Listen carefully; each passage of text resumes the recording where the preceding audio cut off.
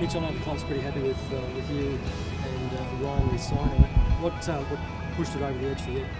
Oh, not a lot really. I was more than happy to stay, and I think Haz was in the same boat. We're starting to develop a pretty strong culture here, and obviously improving year to year. So yeah, it was a no-brainer for me to want to sign on again.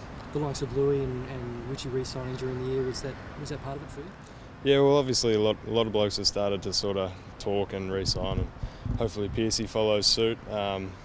Zorks went. Zorks re-signed, which was handy, and obviously Lou and Richie are massive for the club, so hopefully Piercy comes on board soon and we'll be laughing. Pretty disappointing start to the year in that, but we're going to try and finish the year as strong as we can and build on that next year, regardless of what happens at the end of this year. So it's definitely a good feeling going forward that if not this year, next year we'll start to improve further.